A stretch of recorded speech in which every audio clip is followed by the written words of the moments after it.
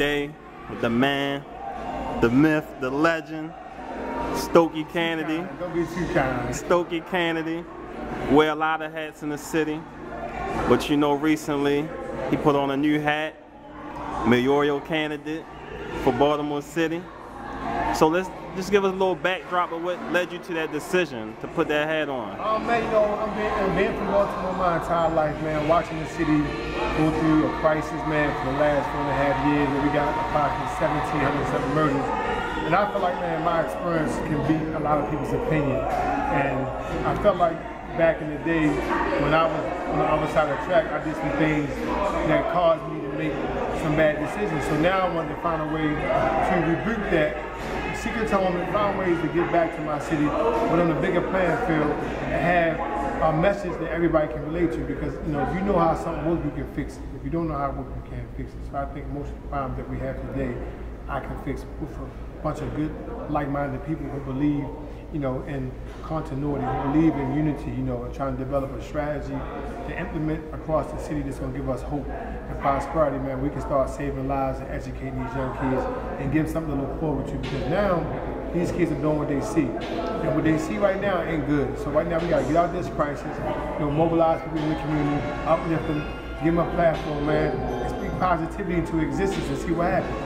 All right, let them know where we at right now. Right now I'm doing a free mentorship program.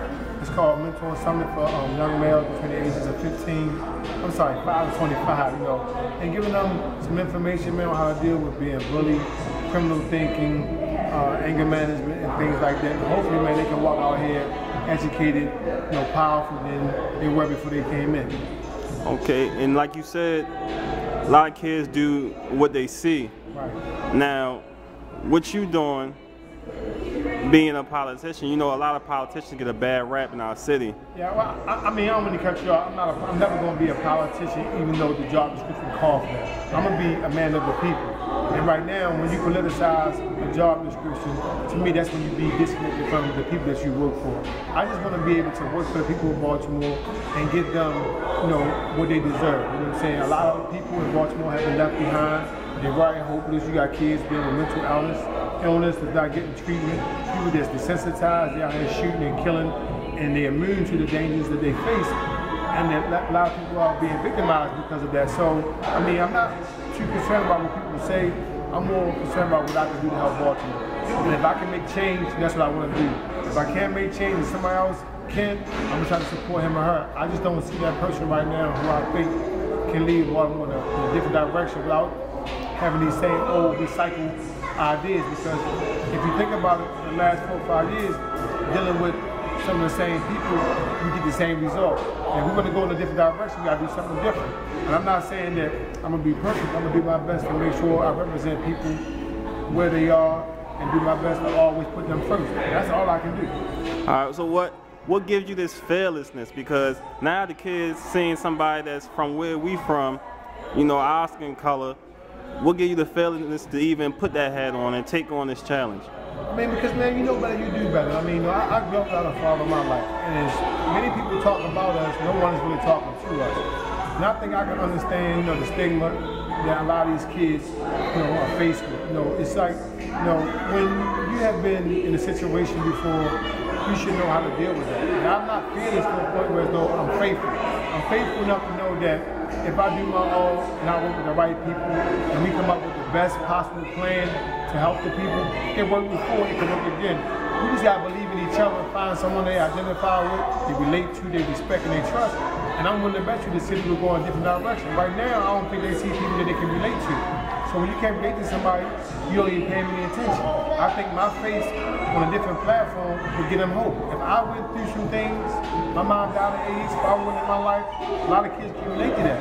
So if I went through some problematic issues and came out of prison after doing 12 years with my head on straight, then maybe they can do the same thing what I was going through, what I went through. So my job is to sacrifice myself for things I've been through so nobody else can go through it. And I don't mind sharing my story because I'm just like everyone else. The problem is, I'm open to the public. I mean, been in jail for 12 years, been home for 10, doing everything right, giving back to my community and other communities abroad. But more importantly, I'm just trying to put the people first. So my heart in the right place, and when my actions catch up to my heart, that's a reality that I'm never going to run from. Well, you know, I'm behind you. My whole platform behind you. And you know, hopefully you are the next mayor. You know. All we gotta do, man, is get these young kids engaged, man. Have a voice and let them know why we doing this. And once they get engaged, I don't think it's even a conversation about if, it's a matter of when. Because I feel like there's enough people that I can relate to and I can give this message to that will understand my position. I'm not doing this for no money. I'm not doing this for recognition. I'm not doing this to be another whoever. I'm going to be the first person that's stepping up for the city, or one of the few people that's willing to take and make those sacrifices to put on for the city, man. I'm okay with the results. Okay, so you know this is the Where You At show. So where you at? Just let us know where you see yourself at in the future, next 5 years or something like that. Honestly, I see myself as a successful father and businessman, hopefully a husband. In the next 5 years, Baltimore, we'll look back at Baltimore as making a historical turnaround, where the violence is at an all-time low, the education is at an all-time high, job creation, housing at an all-time high, bringing people back to Baltimore instead of leaving Baltimore, and just being a happy citizen, man, looking back at the results, saying, you know what, we did it. Okay, you know, that's where it's at.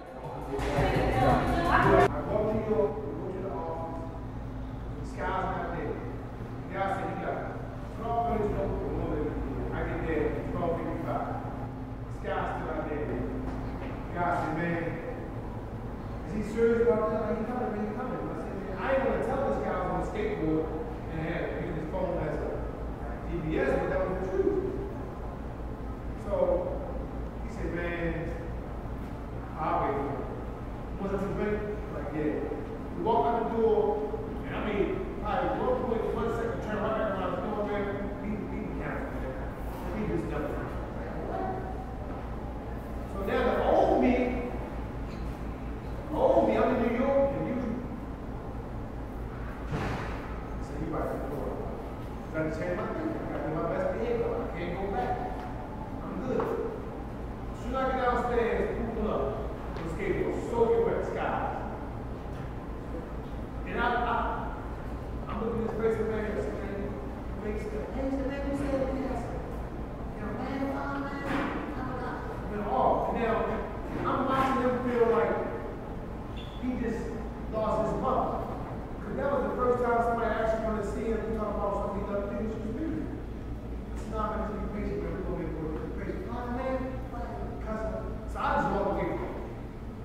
I got the man. He wanted to stay up there, I gave him $3. I'm going back down.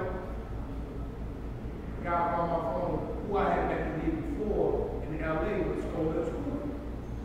Because I took Stolen School to LA and tried to invest in their music career, but they were in the studio, they wanted to smoke, and they don't want to make music, and the guy was not gangster. But he remembered me because we had a good relationship the year before. I go back away with guys. But the moral of the story is I never gave up on those guys, I believed in him. And I knew that he had what it takes to be successful.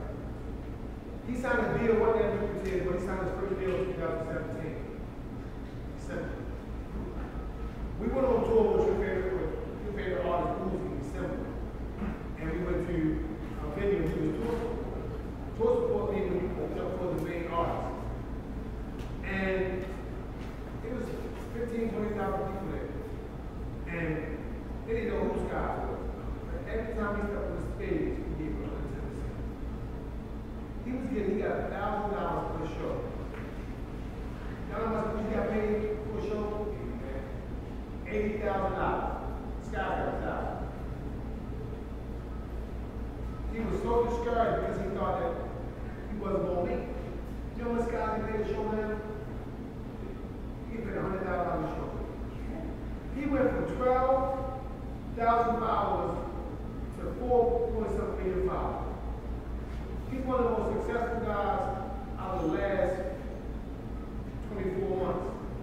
He got platinum albums from a mixtape, and he ain't 21 yet. But what he did, the more people don't do, he listened, and he had patience.